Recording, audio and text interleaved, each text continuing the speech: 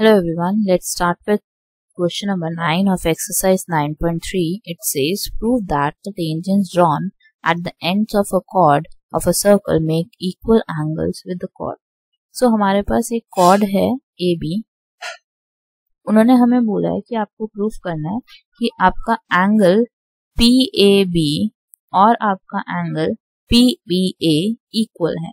अब इसको कैसे प्रूफ करेंगे? सबसे सिंपल क्वेश्चन है इस एक्सरसाइज का, क्योंकि हमें पता है हमारा एक्सटर्नल पॉइंट कौन सा है, P है.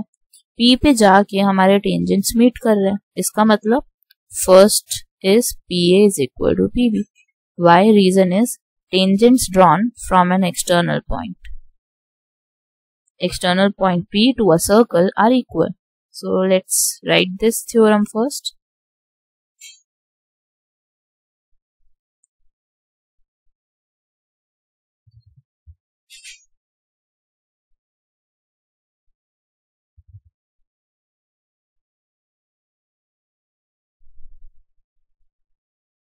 So PA is equal to PB हो गया. इसका मतलब जो हमारे एंगल्स होंगे वो भी इक्वल होंगे. क्यों इक्वल होंगे? एंगल 2 और 1 ले लेते हैं. Angle 1 is equal to angle 2. Y? Reason is angle opposite two equal sides of a triangle. Triangle form हो रहा है हमारा APB. तो अगर angles opposite two equal sides of a triangle are equal, so basically angle 1 is equal to angle 2.